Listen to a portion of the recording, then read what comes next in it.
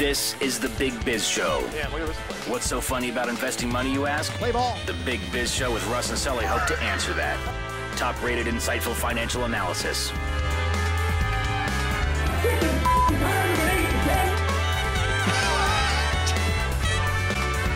If you're looking for insightful financial perspective on key market strategies, keep looking. I told you, this is the Big Biz Show. Hello. See, that's good. See, it works out. This is Russ and Sully.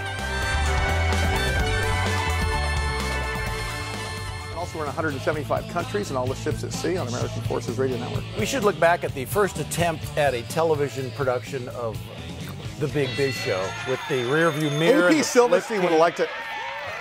Oh, we got to get that. Lisa, do you have that still somewhere? Somewhere, yeah. Where you put a mirror behind me on the wall. Yeah. And then you were taking a video of me. I don't know if it was it wasn't on your camera. It was a flip cam, it was called. It was it wasn't really on your cool. phone, though. No. Because they didn't have it on your phone. So you actually had a camera. Yeah. You were taping me talking on the radio. Yeah. But your face was in the mirror. I had to figure over my shoulder to try to get the two shot. Yeah. Fantastic. That was the first augmented reality. Was it? What did it look like? How much is that? 14? Yeah. It looked just like that. Oh, look at that. It looks just like that. Wow. Does that mean AP Silverrsteen's here? Oh my God. AP, that was the first augmented reality, is what we did. That was it. We need to show you that video sometime. That was, I swear, I'm going to call that 20 years ago? 15 years ago? 15 at 15 least. years ago? Yeah. Unbelievable. I'm calling that an NFT right there, baby. Well, you know, Russ Sully, first AR experience 15 years ago. Let's go. That was the first time we were on camera, I believe. And I think I did some cutaway stuff with you skipping and working out. I don't recall that. It was so fun. No, that's not happening. Hey, AP Silverrstieen, of course, CEO and president of ImagineAR, one of our favorite guys we've ever had on this program, and they are publicly traded under the stock symbol IPNFF, and of course, ImagineAR.com. We interviewed a guy today, AP, that is intersecting augmented reality along with mining, as well as the replacement of human judgment in terms of putting holes in the ground. But there isn't a corner of the universe right now that isn't being touched with augmented reality. Talk about that a little bit.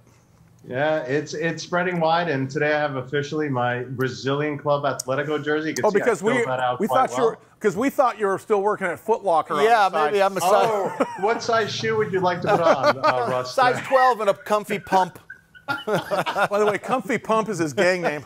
Actually, I broke out of the AR jail. You could see black and white. I was actually chipping away at a bunch of rocks. So you guys, you guys are really moving towards this sports and entertainment sort of field, because obviously there's a huge appetite for it, and especially with that World Cup going on and so on and so forth. Talk about that. And when did you guys decide to make that move? Was that always a part of the plan from the very beginning? That was really a part of the plan at the beginning. As I mentioned in one of the previous conversations, back in the phone card days when I was one of the founders of that industry, we started in sports then. And sports really brings you the cool interaction, the fan engagement, and it gets the attention of investors, it gets the attention of press, and then also brands. And brands are the ones, when they come in, really start becoming a major part of the business. But we have really funneled into sports in key areas around the world. We just finished a major launch of a campaign with our Brazilian team, which I'm celebrating today. You can see that. That's all using just green screens, but placed in Brasilia. And the response from the fans has been unbelievable. They have absolutely gone bonkers on this. So the ability to do that with players and then have coupons attached and buy merchandise really is something that we're seeing growing.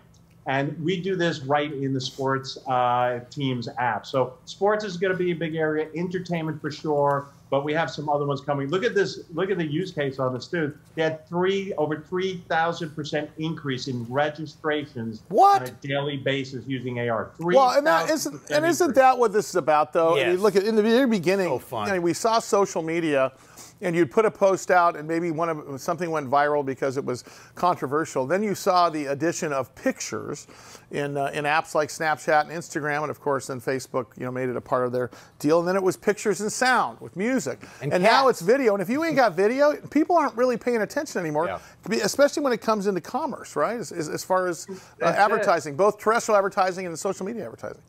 Exactly. And you got to have that interaction, but then the drive for a call to action. And the focus is AR is the adoption conversion rate, as we discussed previously. Deloitte did the study, 93, 94% conversion. We're seeing it here, what we did in Brazil, which again, down there, you know, AR is new in that world too. Yeah. You're seeing people get excited by it, interact with it, posting it on social media, and ultimately going to drive revenue. So AR is really starting to spearhead. And I think as we get to the second half of this year, certainly from our view, we're going to see a major growth in the world of AR with sports and entertainment in sports leagues and teams around the world going into Christmas, which I think will be the year of AR this Christmas in retail too.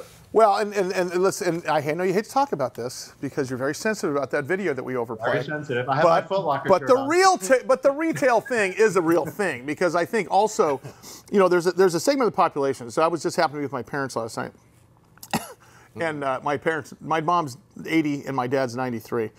And, you know, there is a certain population that has all the money, but they will only spend it the way they're used to spending it. And I was actually showing her, hey, Mom, could you imagine going to a grocery store and, you know, and knowing if you're taking a picture of something, you got a coupon there, or if you're shopping for one of your grandkids and that, and so like, this is a real thing. Now is it because the fan engagement side is so much more profitable that we like to pay more attention to that, or is this something that is going to you know, be front and center for a while? Because I love the retail experience also you guys are providing. The retail is coming. COVID hit it really hard, right? So, I mean, people were just not going out. And now as we come out the other side of the pandemic, you're going to see retail pick up. We're positioned for it well. We have all the pieces of the platform. We can service it. And there is interest in the retail market. It is going to be a key core tenet for us as well as we come out the other side. But COVID did slow it down because people weren't going to stores. They were just hitting the buttons for deliveries. And now stores have to get that audience back, right? They have to get the consumer back in. And it's not going to be based on price. It's going to be interactive, experiential, fun, cool things to do that I want to go back to the store and enjoy that experience. And also, by the way, save some money. And that's where AR is going to fit in perfectly. And I certainly could size your shoes if you guys want at the end of the show. Yeah. And you mix that in with self-checkout and all that stuff. I mean, you see the ad, you buy the thing, and you just walk out, and boom, boom, boom, everything. That's it. It's going to be the touchless experience. You hit it on the head. And that's where it's going. And this Christmas will be the first one, and it's going to just keep building up from there significantly. His name is AP Silverrstieen. He's the CEO and president of ImagineAR. They are publicly traded under the stock symbol IPNFF, and their website, ImagineAR.com. I have a question for you, because last time you were on the air, we talked about the future of AR that Deloitte put out. It was really interesting because this arc of this AR story changes every week. I mean, it's moving faster and faster and faster. My question for you is, the technology you guys were talking about with us 6 months ago is dinosaur technology about the stuff you're developing now. Is that going to pose a problem, or are you just expecting the fact, hey, look, we're not going to be where we are now a year from now because of the way the technology is changing? You hit it on the head, and we are already, you know, we've increased our development team significantly. We're already building for the next generation. We're releasing the next architecture shortly, and we are ready for the future. And when the glasses hit in the next future, as the next generation, will be positioned well. But yeah, that Deloitte check showing 94% conversion rate. There isn't a brand, sports team, entertainer who shouldn't be looking at it and saying, I need to be in the AR space. I need to engage. Let's start on mobile phones. There's over 5 billion in the world. And when glasses start to come out in the next 2 to 3 years, we are well positioned as ImagineAR to deliver that as well for both sports teams, entertainers, or live events as well. I'm ready. Can you just see him out there, you know, in his ref outfit, getting the crowd going? I need my whistle. Yeah. To the Glary Glitter Hay song, Rock and Roll Part 2? You need a jersey from Italy. That's right. Italy won the big one. Italy. Hey, P, we'll see you soon, pal. Probably next week. Get your butt here in studio. We can't wait to hang out with you. AlenPaul Silverrstieen, CEO and President, ImagineAR. IPNFF is there. Here we go. Look at this. We just shot the confetti cannon. And Sully right off the stage. Boom. That's it. Sully explodes. Blew me up again. So weird.